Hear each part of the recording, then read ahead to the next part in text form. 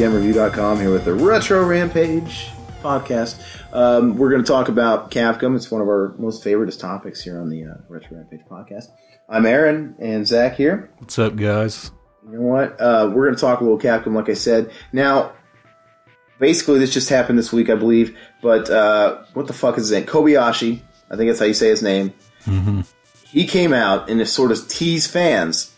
And, well, there was one article where he said, basically, be on the lookout for new games here, and a new game in a franchise you guys have all been clamoring for. You know, that's not verbatim. But basically, it's like, oh, fucking Mega Man, oh my god. And then there was another blurb, I can't remember what it was exactly. Slapped my wrist for not doing my homework completely. But basically, he sort of put out a general survey out there. Hey, would you guys rather have, say, a Mega Man 11 or this? You know? So that's crazy. And of course, that gets people up in a roar. I don't know why they wouldn't make a Mega Man 11. We have people down the street that could make an 8-bit game like Mega Man, you know, these days. I mean, obviously, the level of design talent has to be there, but it can't cost that much money. Can it? Yeah. You know? How much could it really cost? And they're just going to throw it on the fucking eShop. Or whatever, not the eShop, whatever. It's not like they release physical copies of 8 and 9. So, they should, but how much money could it really cost? But anyway, so there's that.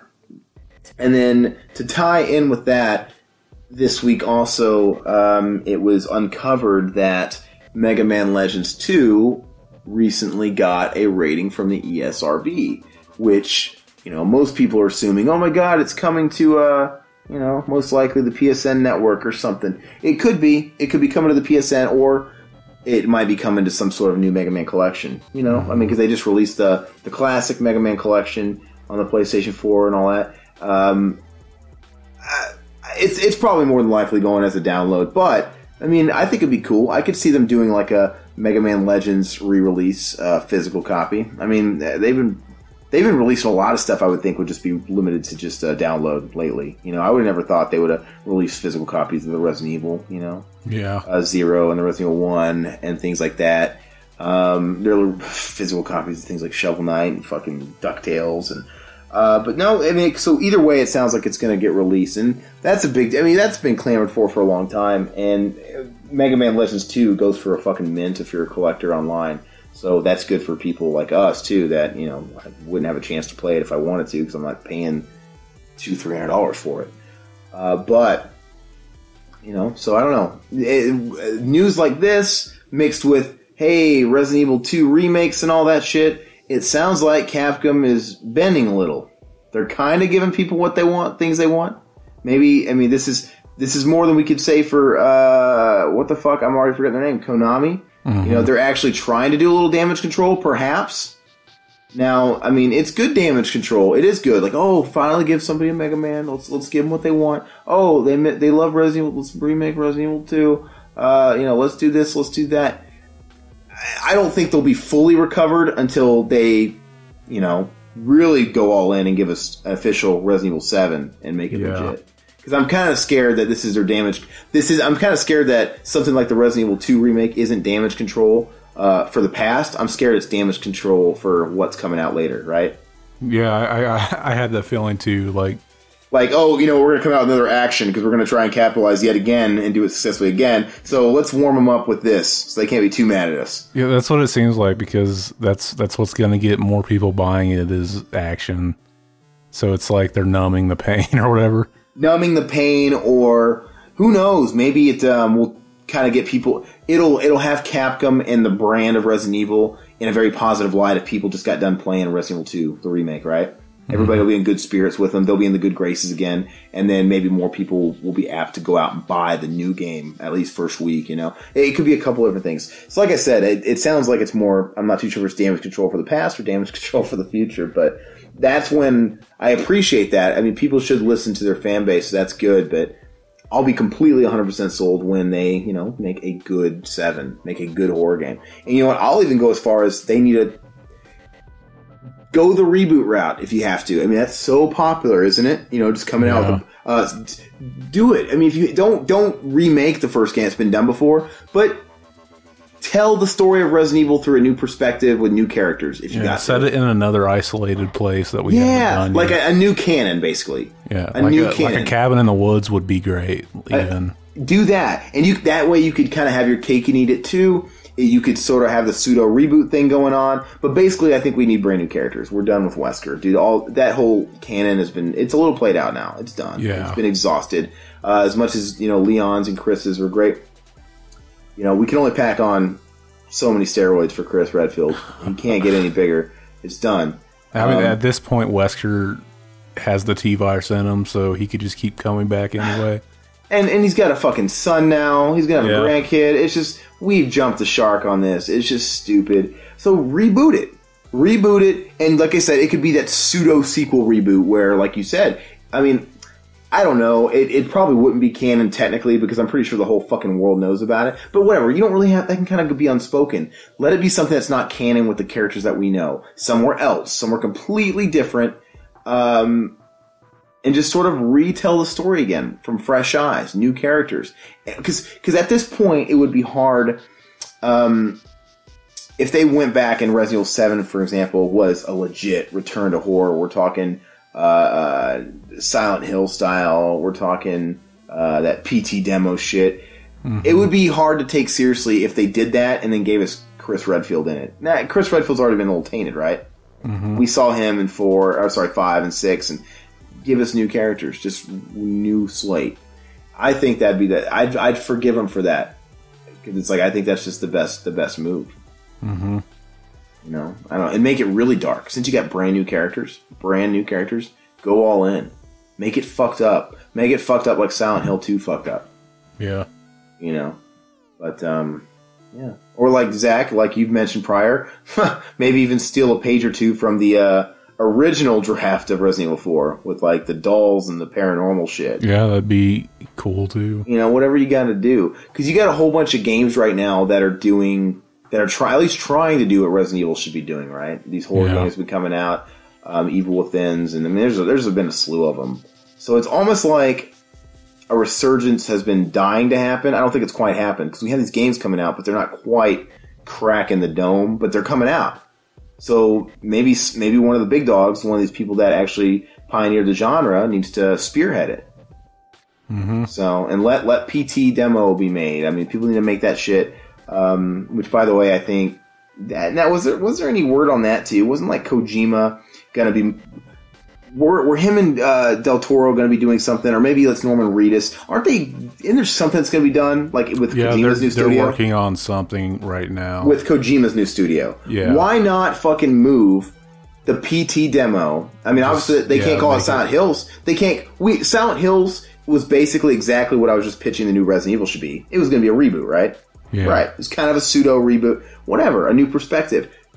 They can easily take what they were fucking doing, even if they don't.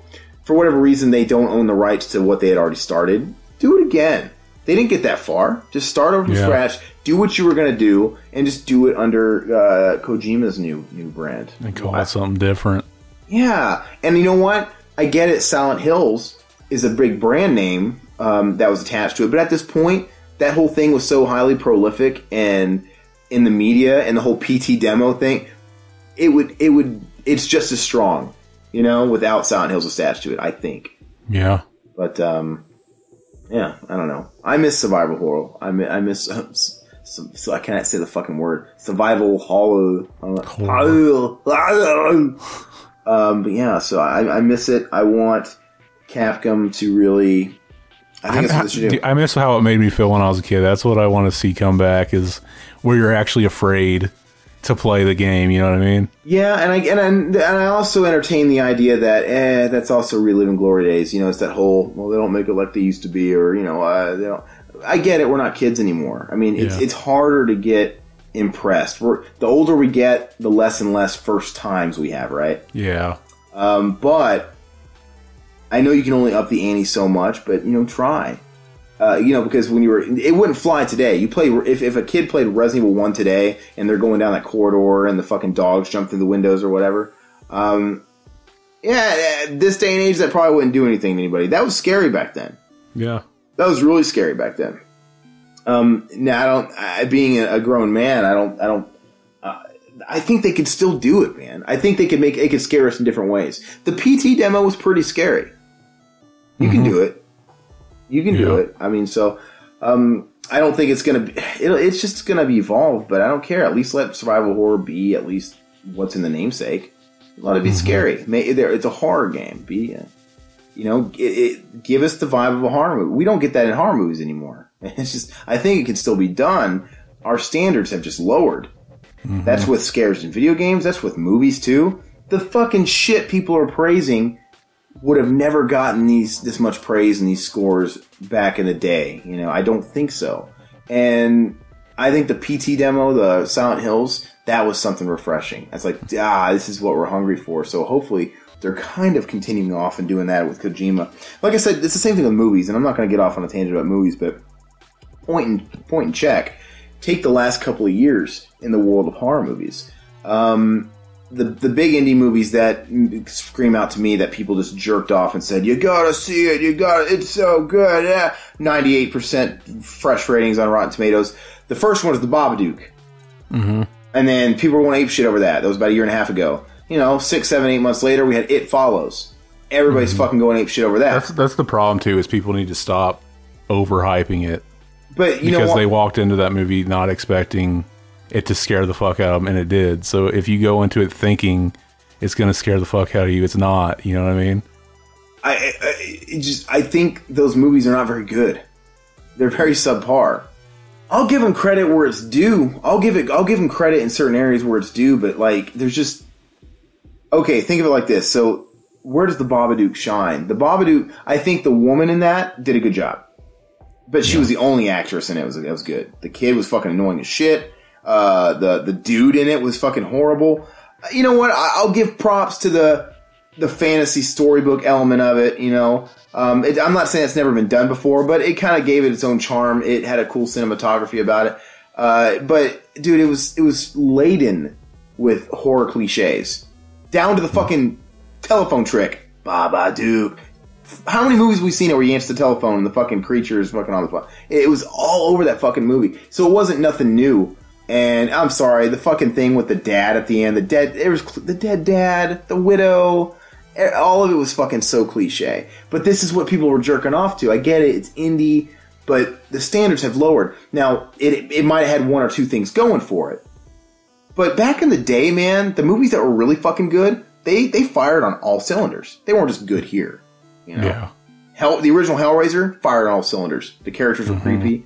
That's my biggest problem with new movies. Oh, sorry, Exorcist, the whole movie's good. Hellraiser, the whole movie's good. Evil Dead, the whole movie's fucking good. We're talking not just look at It Follows. Everybody who defends that movie, even if you come at them with some criticism, they'll kind of all they have left is, well, it's got a really good soundtrack. I'll give it that. It had a decent soundtrack, but fuck, man, that's not enough. Like the soundtrack helped it. It helped kind of create an atmosphere, but you can't have that, man. You look at a movie like the original Alien, everything was perfect. You love the characters. You felt it when the characters were getting fucking taken down one by one by the alien. It had the suspense going for it. It had atmosphere. It had the script. It had the direction, and it even had the fucking tagline. Everything about that movie was perfect. In space, no one will hear you scream. Everything was perfect. Halloween, it was well-rounded, right? Everything. It's not like Halloween sucked, but the music was cool. Because, Halloween, the Jar Carpenter, it's really iconic, right? That music's fucking great. It contributes. But it's not like the movie sucks underneath it. It contributed to an already good script, good idea. The standards have lowered dramatically. Yeah, I get it. It had a cool soundtrack, but you're blinded. My biggest pet peeves of movies these days are unlikable characters. Fuck, man. Can you honestly tell me you liked any of the characters in It Follows? You forget them while the movie's on. You kind of forget they exist when they pop up in new scenes. Who's this again? I mean, the lead actress, is that the bleakest fucking boring character I've ever seen in my life? And her friends, all I can remember is that dumb bitch with the fucking iPad thing the whole movie. These characters were annoying in they're horrible. Like I said, Alien.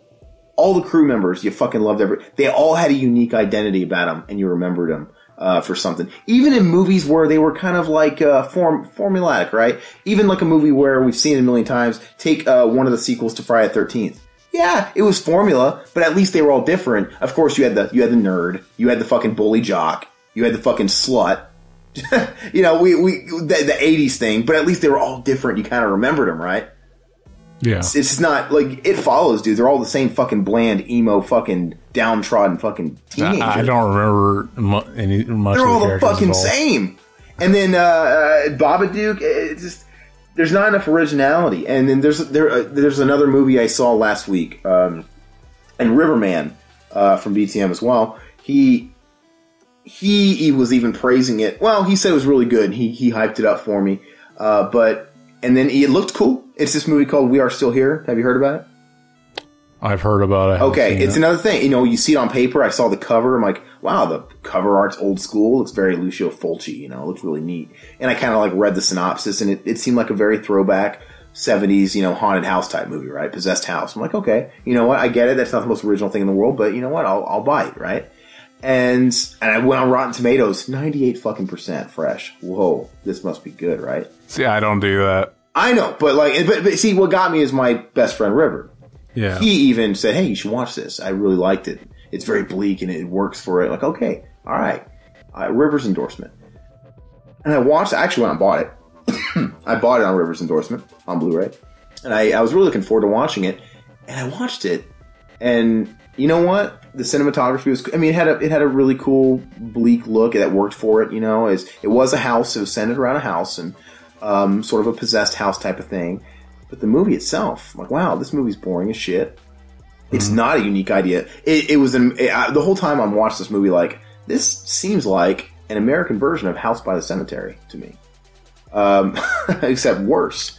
And Mommy, there's a ghost at the window, mommy. Mommy. The fucking woman and the little boys overdub. Oh. Yes. But no, and this is what I was saying the whole time, man. I was messaging River while I was watching. I'm like, dude, these fucking actors, they make the overdubs in a Fulci film look good.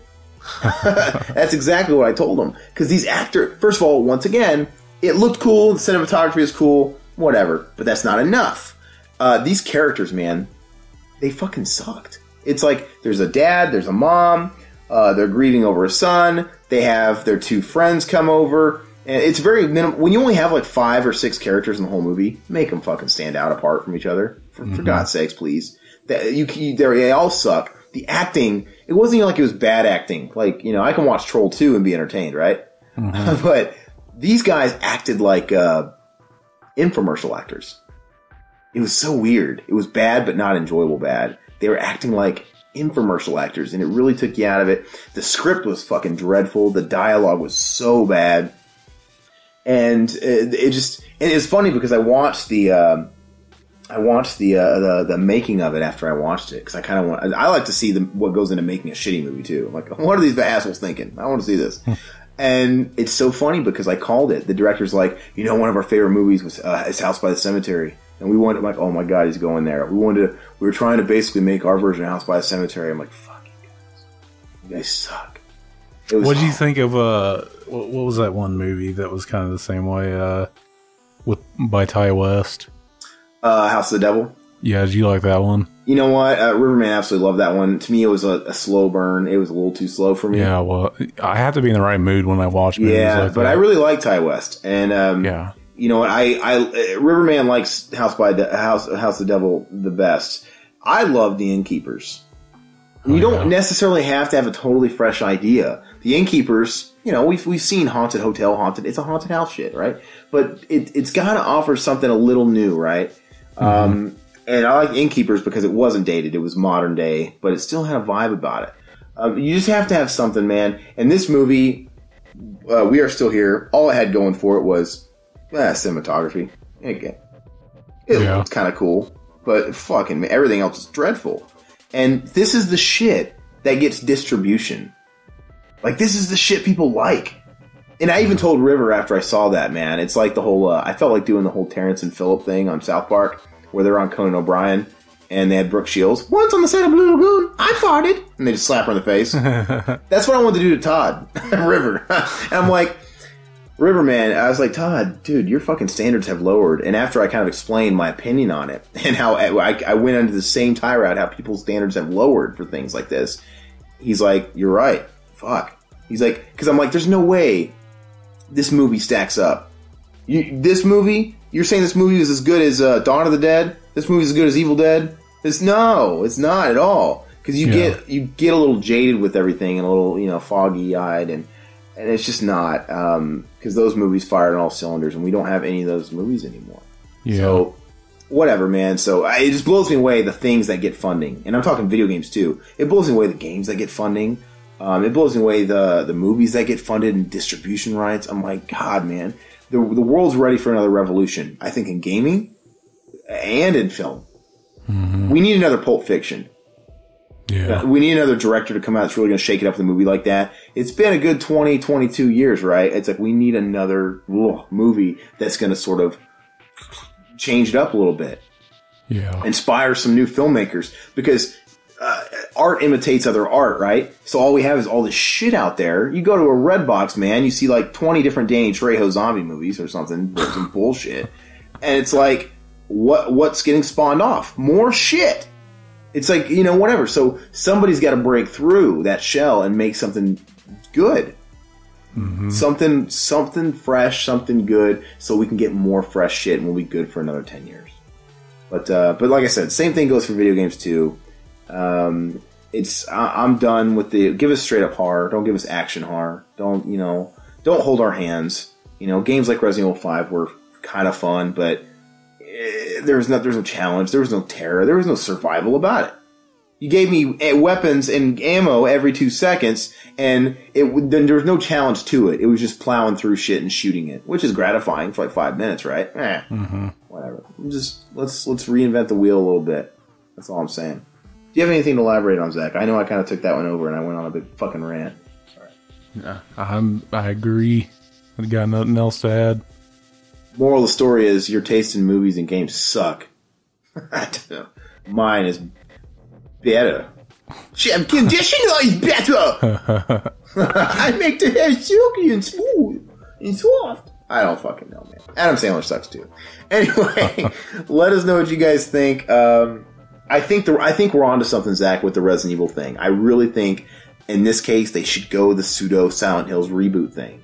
We can't do these characters anymore. And hell, they've been taking so long on that and given blur. They haven't really talked about it. It's not. I would be surprised. Maybe that's what they're doing. Where can they go after 6? Right? Yeah. Where can they go with those characters after that? I don't think there's anywhere else to go.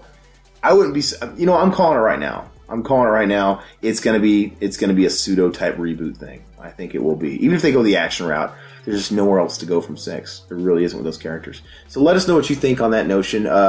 And all the Capcom stuff, actually, and the Mega Man stuff, and Mega Man 11 and all that stuff. I'm looking forward to that. I'll definitely welcome it. Let us know. Subscribe, YouTube, iTunes, websites, all that good stuff. btmreview.com. More stuff on the way soon, actually.